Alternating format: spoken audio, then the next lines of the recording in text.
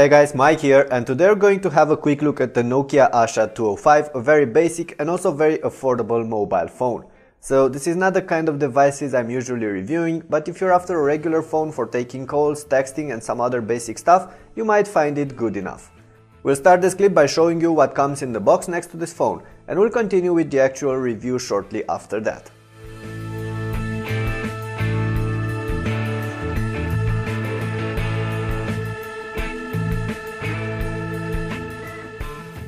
It comes to no surprise that the Nokia Asha 205 looks and feels like a budget mobile phone.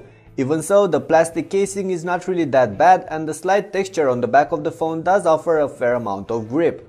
Our version comes in a mix of black and cyan, but this handset is also going to be available in several other colors. Of course, the rear plate can be easily popped open, and behind it there's the battery, the SIM slot and the microSD card slot. Having a look around this phone, you'll find out that there are no ports or buttons on its edges, except for a charging pin on top and a 3.5mm headphone jack next to it. There's a headset included in the box and it's sort of impressive, but this phone is not really designed for multimedia anyway. The camera on the back is of no good either, as it can only take VGA pictures and some extremely low resolution 10 frames per second clips.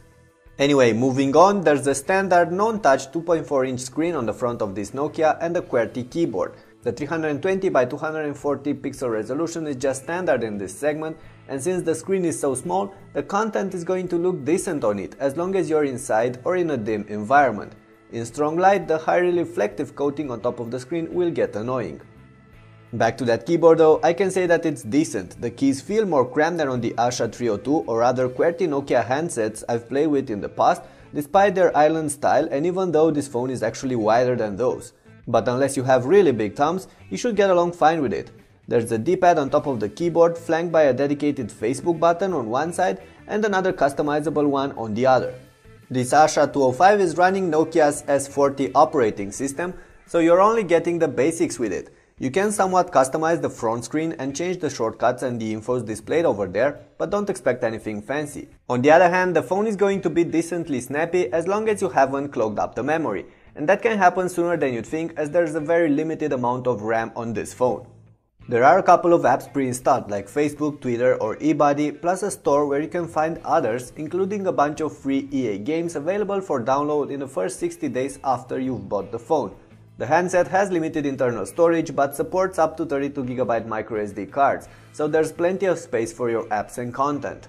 The email manager is decent for this class, and the Nokia Express browser with Flash and JavaScript support is not that bad either. However, there's one thing you're going to find extremely annoying when trying to browse or download stuff from the store. The Nokia Asha 205 lacks both Wi-Fi and 3G connectivity, so the only way you're actually getting online is via Edge, and Edge speeds are so slow. As a side note, Nokia did bundle their 205 with this thing called SLAM that allows you to send files via Bluetooth quicker and without having to pair devices in advance. Interesting, but it only works with compatible Nokia phones and a bunch of Android devices. Anyway, there's little more to add about this Nokia Asha 205, so in the next couple of seconds I'm going to show you how this phone deals with a couple of everyday activities.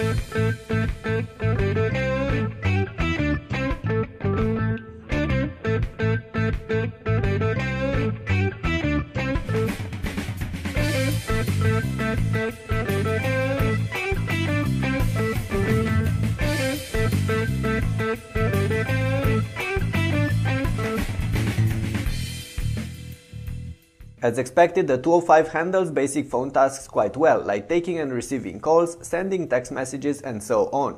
Note that we have the single SIM version of the Asha 205 here, but there's a dual SIM option available as well, with a hot swappable extra SIM slot on one side, and I think most of you will be interested in that one. But while not a smartphone, the Nokia Asha 205 is a bit more than a regular dumb handset, and it offers a bunch of useful apps and games. But since it runs S40, you're not going to get some goodies like multitasking and Nokia's maps, for instance.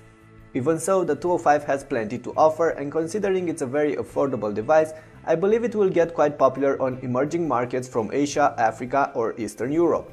Personally, I don't get it why there's no Wi-Fi on this phone, but besides that, there's little I could nag about it. Even the battery life is good. Although there's only a rather small 1020 mAh battery inside this phone, it can easily run for 2 or 3 days on each charge, with medium use, or even longer if used lightly. So in the end, the Asha 205 can be a good option if you're after a fairly nice looking and cheap phone with a QWERTY keyboard.